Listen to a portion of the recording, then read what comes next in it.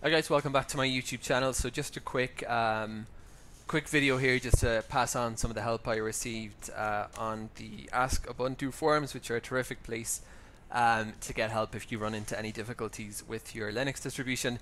So this is a bug that actually has been I've just kind of been putting up with for a long time and not really kind of thinking about if there's a way to resolve it, and I finally asked yesterday what the deal was. So basically xdg-open, calling that command in your terminal will execute anything, whatever follows it, using your default application. So you have various GUIs that set that. Now the problem was when I was trying to run basically anything. This was affecting Zoom. This was affecting any program that would call a URL, because the default way to put that into program is to put the xdg-open followed by the URL path. And let's just see if it's working now to make sure. It is indeed working, so that's opened nicely on my second monitor over here. So I'm just going to show you basically how to fix this if you're struggling with it. And this isn't my fix. I was the questioner here on AskUbuntu.com, and I got this kind resolution here from Mr. Doug. So thank you, Doug. Basically, this is due to this is just the bug report on the Debian bug logs. This is the actual fix. It's on freedesktop.org, gitlab.freedesktop.org, and it's this commit that was committed to this repository 1 year ago by this gentleman, xdg-open. And obviously it's just been integrated into Ubuntu now, and this is an LXDE specific bug. I know that not a huge amount of people are still with LXDE, but if you are, I've been using it for so many years, it's kind of hard for me to go back, even though it's not even the official desktop environment of the Ubuntu project anymore. But if you do still like LXDE and you don't want to upgrade to 20.04 just to fix this, you can just apply this patch.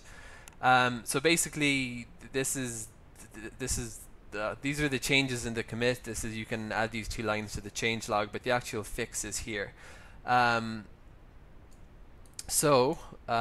This is the path you need to fix. User bin xdg-open. That's the default config file for xdg-open. So you need to open this as root. So I'm using the Atom IDE, and I'm just prepending sudo to run Atom with sudo permissions. And this is the file here. This is the xdg-open file controlling all the behavior of it. And basically, I can't demonstrate the bug because it takes a restart to apply the fix. But basically, I would do like xdg-open linux.org, let's just say, and instead of opening, it would say there's an error and it would fail.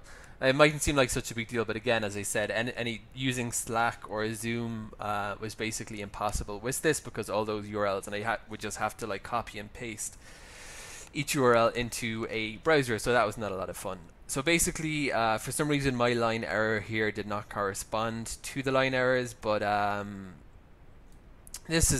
this is actually a script, but all I did was just run a quick search. So you can see all this actually involves, if you inspect this, is I'm just going to zoom into the actual fix.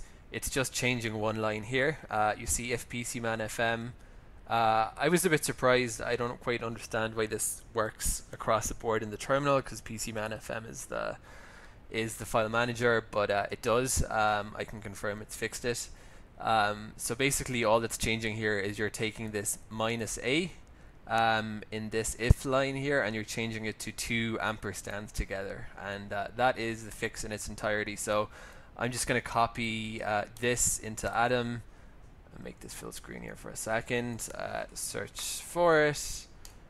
Oh, sorry, it's not going to find it because I've already fixed it. But so let's just go like this.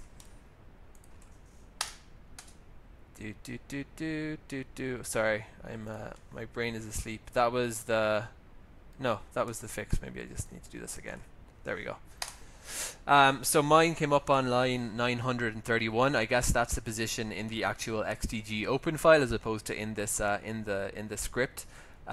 So you just go here, and basically this was -a, and just change that was to ampersands.